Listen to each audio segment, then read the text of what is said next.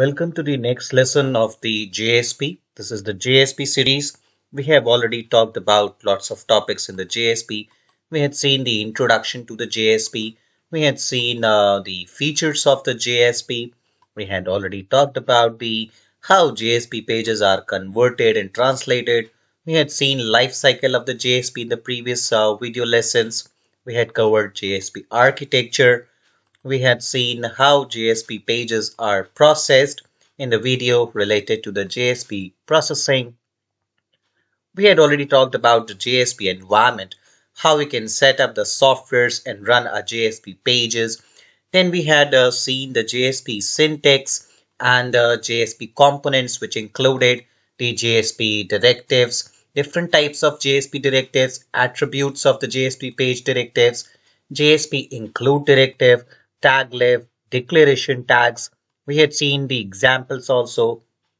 We had seen the JSP expression tag with the help of the examples. We had seen scriptlet tags in the previous video lessons. We had talked about JSP implicit objects. We had also talked about the JSP different objects, content object, implicit objects, and JSP action tags. We had seen all the important action tags like forward tag, include tag, bean tag with the help of the examples. In today's lesson, we will talk about JSP variables, JSP methods, JSP classes, and then we'll see how conditional processing is performed in the JSP pages, and then we'll talk about how we can share the data between JSP pages. So let's begin with the JSP variables, methods, and classes. In a JSP variable, methods and classes can be declared, and we can declare them on different sections. So if they are declared in the declaration section, they become the part of the Servlet class.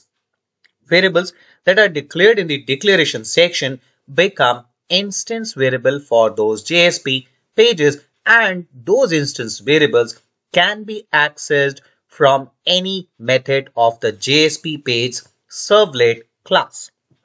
So how we can declare these variables? It's a simple example here. We can use the declaration tag, and then we'll have to specify the data type of the variable. So here I've specified for an example a double data type, the name of the variable sal, and then I have assigned some value. So this is how we can declare variables in the declaration section. As I have already told you that the variables which are declared in the declaration section becomes the instance variables and can be accessed from any method of the JSP page Servlet class. Now variables that are declared in the declaration section are also available in the Scriptlet section, and we can access, for example, we can use out.println method. This is the Scriptlet section. As you can see, we had already seen the syntax of the JSP with the different sections. We had seen how declaration section is mentioned. We had seen how this Scriptlet section is mentioned. So in the Scriptlet section, with the help of the out.println method, we can access this sal variable here, and we can print the salary. So this is how we can declare the variables. In the same way, we can also declare the methods.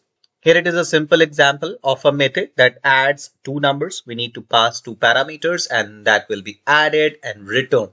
So now again, you can see here I have declared this method into the declaration section so that this method can be accessed throughout all the functions into the JSP Servlet page. So here it's a simple method declaration with the return data type. This is the name of the function add. Then we have two parameters, both are integers a and b. This will sum a and b and return the addition. So this is how we can simply declare the methods, and this is how we can also declare the classes. Again, you can see the class has been declared into the declaration section with the keyword class. So we'll use the class keyword, and then we'll specify the name of the class. Inside this class, we can have several variables, we can have several methods. JSP allows declaration of variables and classes, but no methods in the scriptlets. Remember, we can declare variables, methods, and classes, all three in the declaration section.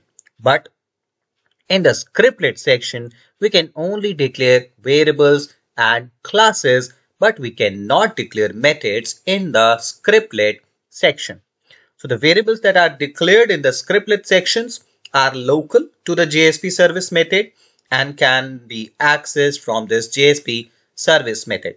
And classes become the inner class of this JSP service method. So this is about the variables and classes that are declared in the scriptlet section because they become local to this JSP service method of the servlet class. Now let's talk about the conditional processing. How conditional processing done. For that, we can merge the scriptlet and template together in a JSP page. So now you can see this is a math.random function. We have called a math.random function, and then we have initiated the value of this number variable. And this is the conditional processing if number mod 2 is equal to 0. So here we are basically checking whether the number is even or not. And you can see here this JSP tag has been closed and this template, that is the HTML simple sentence. We are using here the simple HTML. So now you can see this is the JSP scriptlet. Then we have the HTML code. This is called as a template. Then again we have this JSP scriptlet.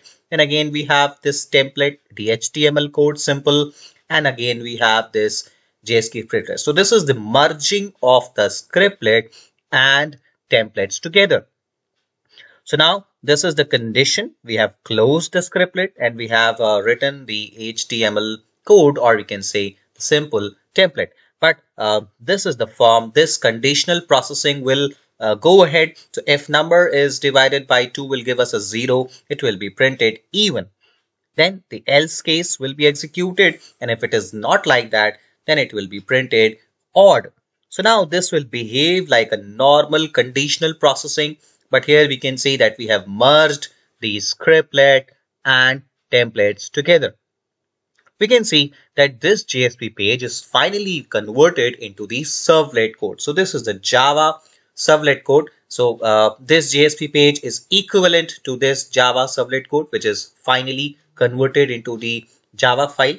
So int number, you can see if now we have the brackets. Inside the brackets, this is out.println.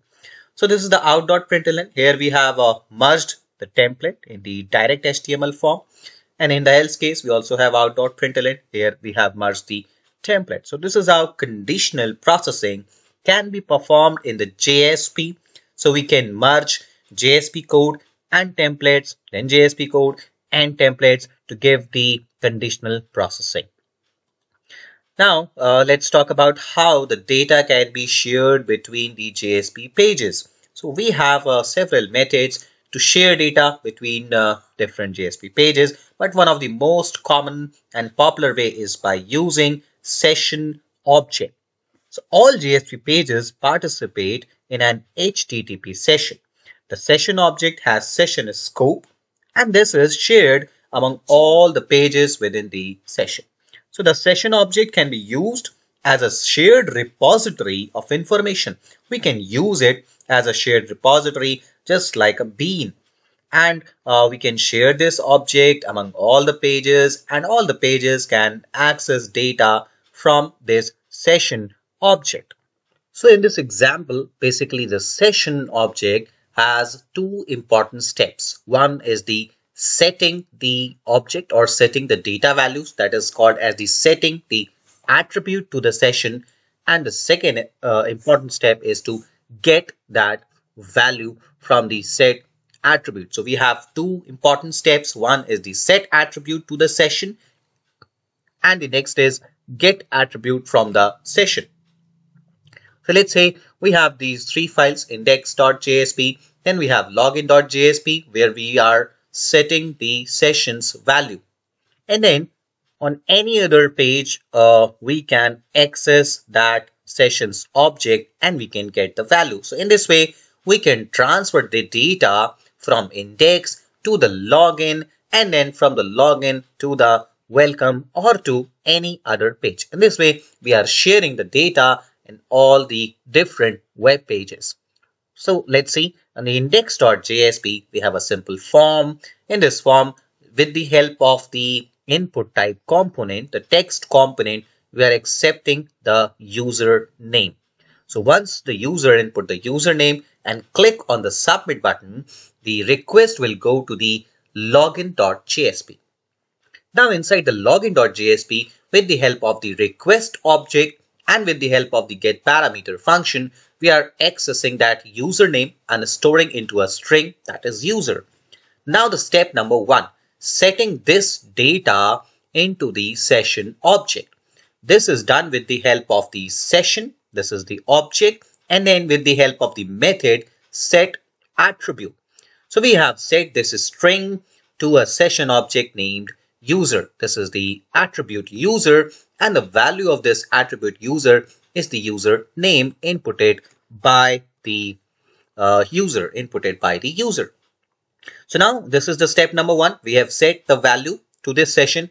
Now this session object can be accessed on any of the page on this same website, and the username can be shared among different pages. Let's see the example in the welcome.jsp. Now this is the step number 2. This could be any page. In this page, we are trying to get the value of the attribute. So this is session object, and then we are using get attribute method and the user attribute. So we are getting the value from the user attribute that we have already set in the previous page. So now from the user attribute, we are getting the username and storing into the user string, and we have printed the user value here. So this is how the data can be shared among several pages, among JSP pages, with the help of the session object.